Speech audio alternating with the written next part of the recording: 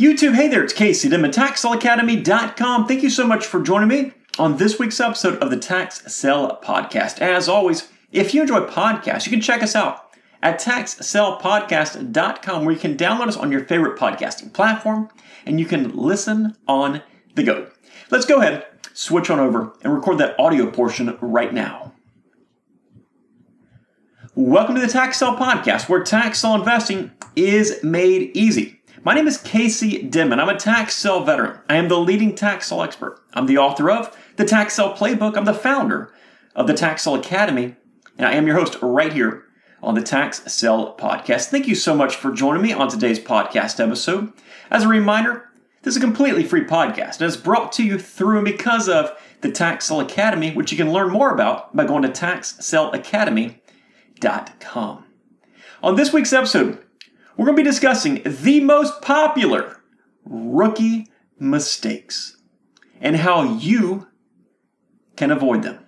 Now listen, I was once a rookie a while ago, and I hear lots and lots of stories from those rookies every single day. And the truth is, everything that I went through and every story that I hear can serve as a learning lesson.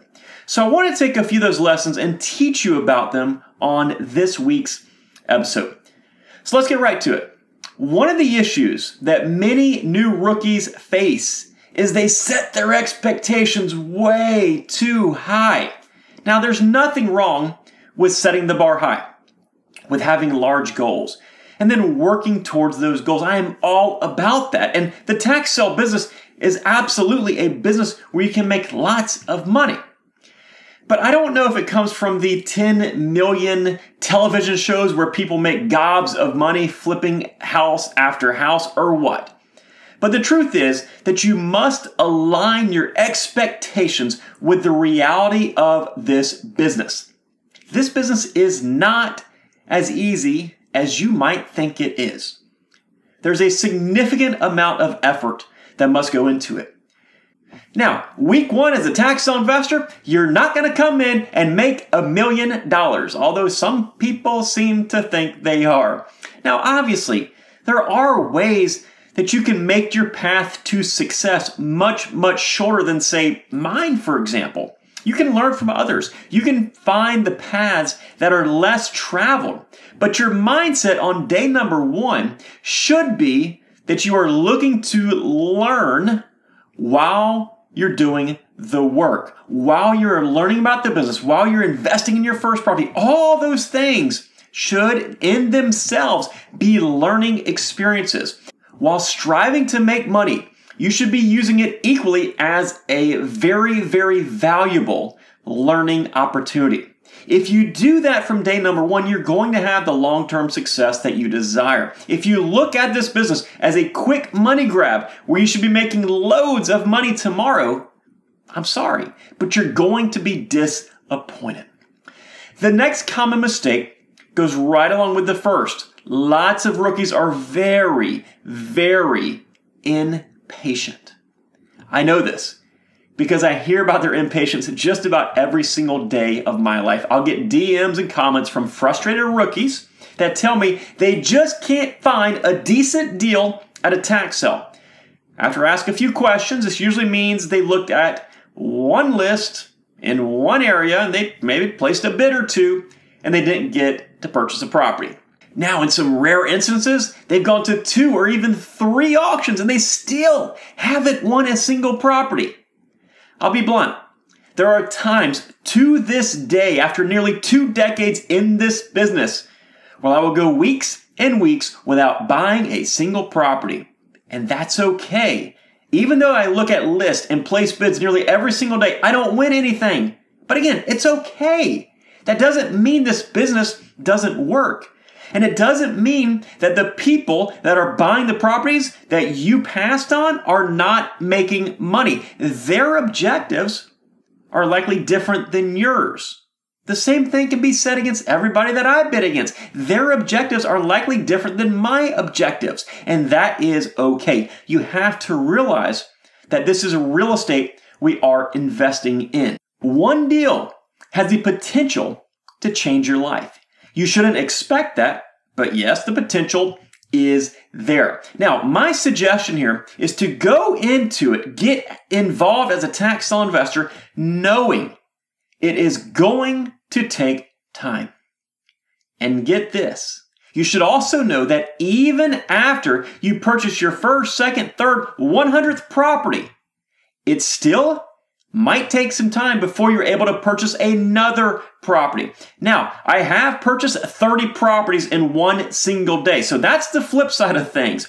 But this is not a business where you pick and choose what you want at the price you want it at when you want it.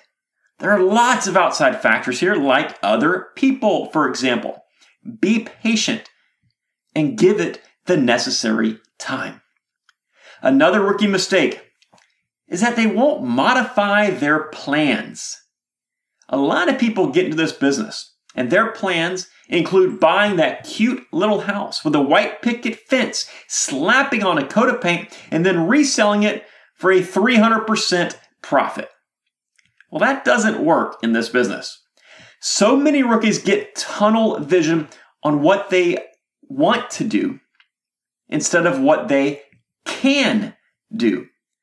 I have made loads and loads of money investing in the properties that nobody else wanted. These were properties where I was the only person in a room full of lots of bidders that wanted to bid on those properties. Literally, the only person that placed a bid. I did it because that is what was available to me. I knew what I was going to do with those properties. I knew how I was going to sell those properties. And I did very well on those properties. Let me give you an example. Most investors, when they first get into real estate, they want to invest in single-family homes. That's fantastic. Unless those single-family homes are not available in your area or if they're selling for too much money. So what about all that vacant land that you just skipped over? Like those vacant lots, for example. I know they're not exactly a sexy type investment. They're not exciting at all. In fact, they're probably boring. But we're not going for cute picket fences or excitement. We're going for money-making properties. Those same vacant lots that you think you're too good for and won't fit into your plans, well, there are folks out there scooping them up all day long, making lots of money on them. Don't get tunnel vision. Don't be so set in your plans as a rookie that you will not modify them on an as-needed basis. And by the way, I'm not just talking about homes and land here. I'm talking about everything from start to finish, from funding to your marketing and selling methods and everything in between. Modify your plans on an as-needed basis. Nothing in this business should ever be concrete. Another common issue amongst the rookies is that they're often too scared to make mistakes. So scared, in fact, that they never get started in this business. And a lot of that might even depend on your personality. There are folks that are very risk tolerant. There are others that are very risk adverse. But some rookies will hear one story and they go with it forever. It is constantly in the back of their head, holding them back. And you know, I might even be guilty in playing a part of this. I've told a number of what some people might consider a horror story about tax sale investing. But much of the stories that I tell are so you know that you should properly prepare yourself and align your expectations with reality. They are not to scare you off from investing. But in the end, you must have the confidence to get involved in this business. And you can gain that confidence through properly educating yourself. If you don't have any training in this business, whether it's through a local mentor or something like the Tax Sale Academy or even some sort of self-training, if you have no training at all, this business probably should scare you away. But if you take the time to learn, to practice, to grow as an investor, you will gain the required confidence. And once you do this, you're going to be ready to go. Another common rookie mistake: their margins are way off. And this is something that can often be caused by a lack of education and perhaps even the wrong mental approach. And I'm also guilty of this sometimes myself. After all, What does it matter if we only make $1,000 or $2,000 on a piece of property? That's $1,000 or $2,000 more than we used to have, right? Well, what if something goes wrong? That money will quickly disappear and you're going to be in the hole. Now, as a rookie investor, I really want you to pay attention here. As a rookie investor, you will have a significantly higher chance of things going wrong than a veteran would. A veteran probably can and probably should take smaller margins than a rookie tax sale investor. As a rookie, your budget should account for every single what-if scenario that you can think about. Now, naturally, you won't be getting as many properties with that approach, but the truth is, you should play it slow and take the time to learn. It all goes back to that patience that we discussed earlier in this episode.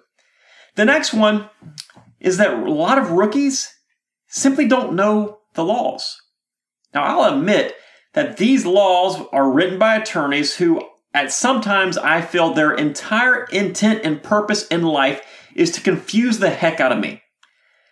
But get this, those laws are the rules to our business. It's like trying to play a sports game like basketball or baseball and not having any idea what the rules are. What I see happening is that rookies will enter an investment off of one or two pieces of knowledge while ignoring all of the laws that apply to that investment. They will take the idea that you can buy a piece of property whose owner failed to pay the taxes. You can take that property, then you can resell it. And they get that stuck in their head, and that's all they care about. They go out, they buy a piece of property, and they try to sell it. What happens here is they ignore the reason that the property is there. They ignore all of the laws that impact them when they buy that property. They ignore everything except for that one piece of information. Buy a tax defaulted piece of real estate, sell a tax defaulted piece of real estate. There's so much more to it than that. And taking that approach where you have one piece of information only, it can put somebody in a very, very bad spot.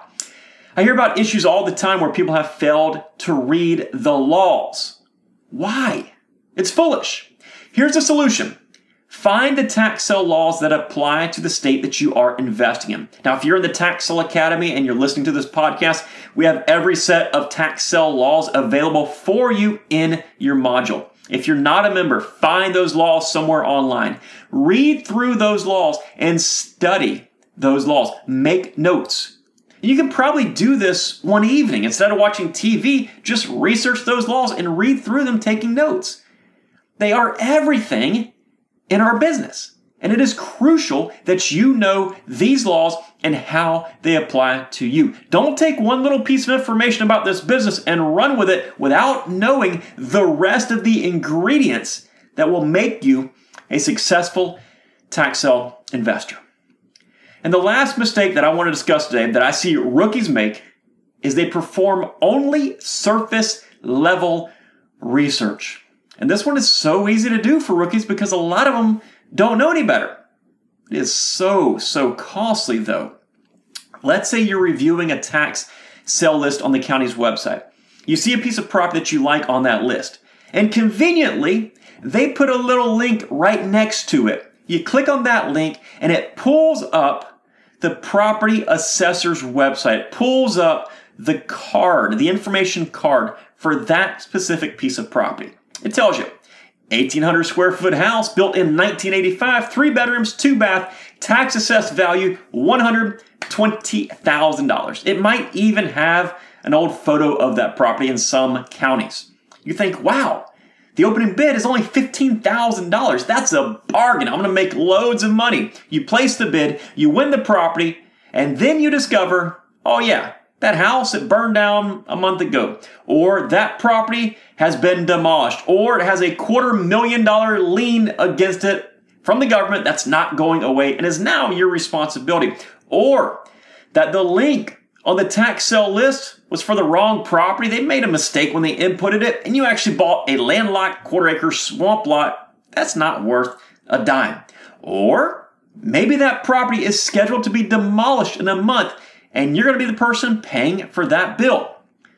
There are so many different scenarios that can cost you in massive, massive ways when you only perform surface level research. The issue is most rookies don't even realize they're performing surface level research. Sure, the property assessor report, it is absolutely one of those pieces to the puzzle. It can definitely be helpful, but there are plenty of other tools you must review as well.